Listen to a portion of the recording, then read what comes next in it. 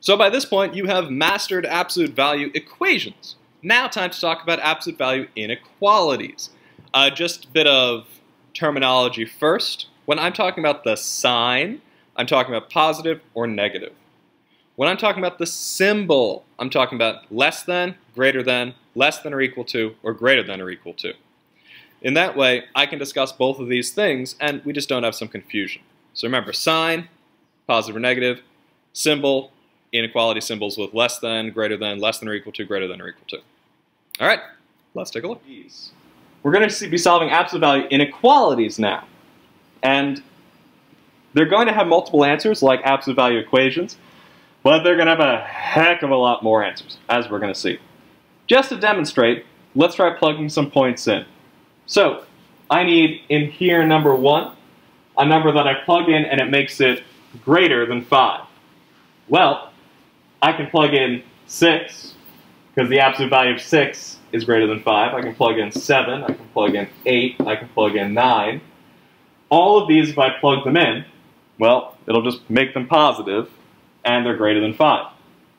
But if all these numbers work, their negative counterparts also work. That's weird looking. And it's easy to look at this stuff, or easier to look at it on a graph, a number line, if you will. So I'm going to put 0 here, 5 here, negative 5 here. Well, we know from our first part here that all these positive numbers are making it true. That's going to be over here. We know from this part all these negative numbers are making it true. We're going to put it over there. Now, how we would write it, and you might remember this from solving solving inequalities way long ago. So I'm just going to shade it in with arrows.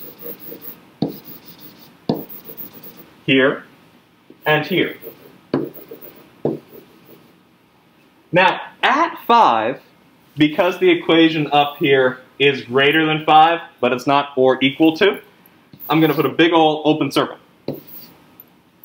That just shows that I can get close to 5, but I can't touch 5. And we can write this out by saying x has to be less than negative 5, or x has to be greater than positive 5. And you'll notice a few things here. These signs are opposite. They have flipped. But this is also negative and that's also positive. They've also flipped. So that leads us to this idea with our steps. Don't worry about that second example. The first step is the same. We're isolating the absolute value expression. That hasn't changed at all. The only thing to keep in mind there is if you multiply or divide by a negative number, the inequality sign flips. The other thing that hasn't changed is you're still splitting the inequality into two inequalities. Now, we're not just flipping the sign, we're flipping the sign, that's the positive or negative, and the inequality symbol. Then, just like before, you're solving both inequalities, and you're using a number line to find your set of answers. And then you're writing using the notation which we just covered. Let's take a look. Here we have our examples, and we're just going to go through. This is going to be our number 1. The first step is already complete. The absolute value expression is already isolated on one side. So now we need to do the second thing. I need to split the inequality into two inequalities, flipping the sign and the inequality symbol.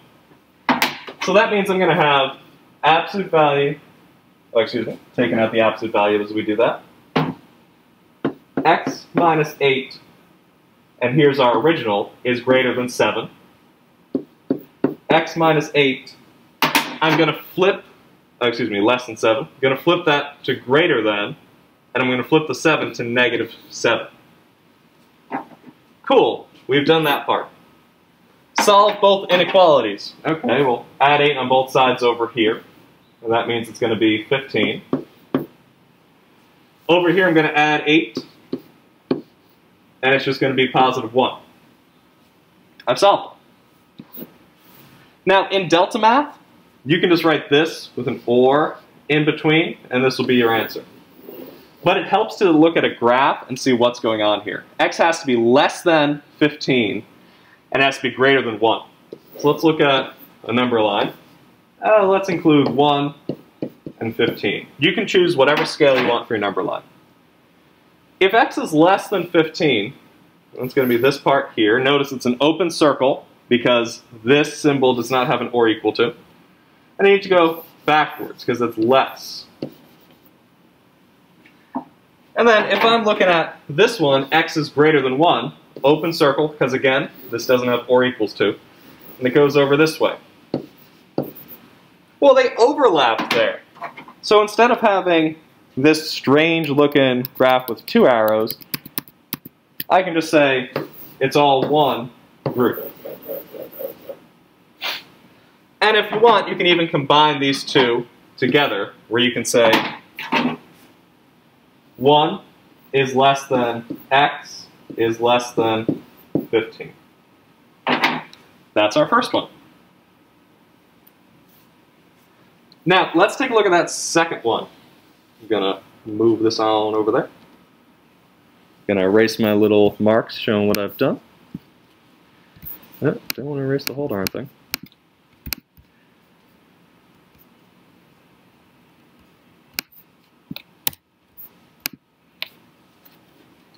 Let's take a look at this second one. We need to isolate the absolute value expression first. So I'm going to add 4 to both sides. So I'm going to get 4x minus 9 is less than or equal to 24. I'm going to divide 4 on both sides. I'm dividing a positive 4 so it doesn't change the inequality symbol. 6. Well, now I've isolated the absolute value expression. I'm going to split it into 2 parts. X minus 9 is less than or equal to 6.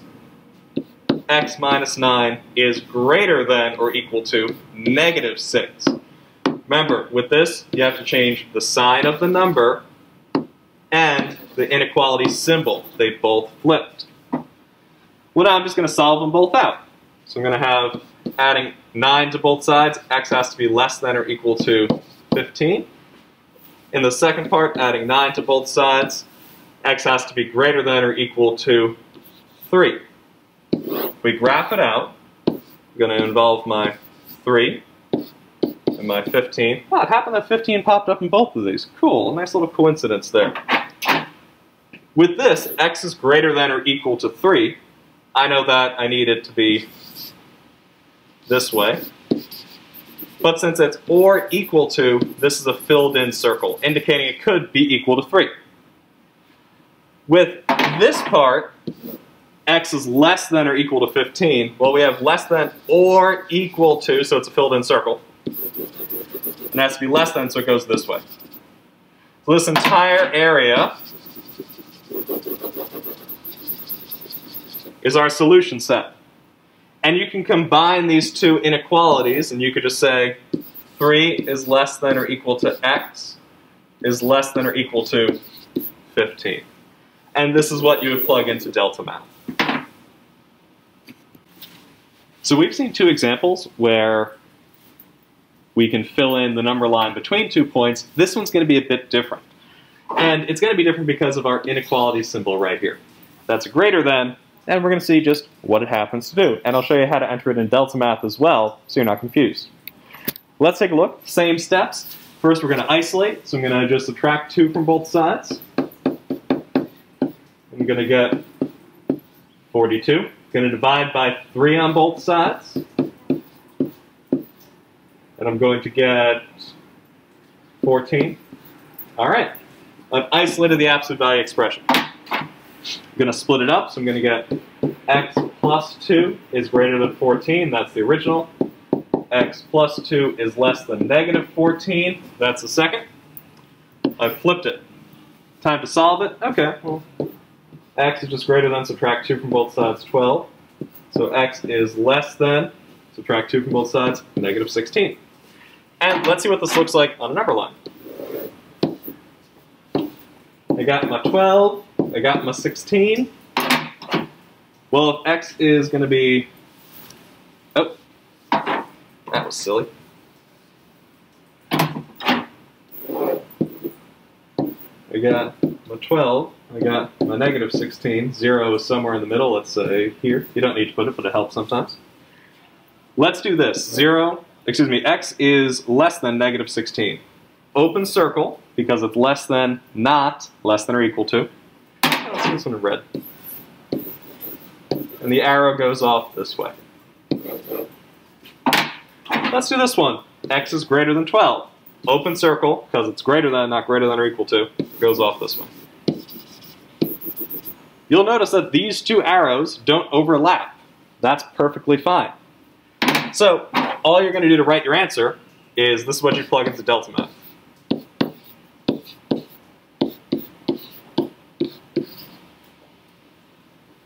And here's what it'll look like.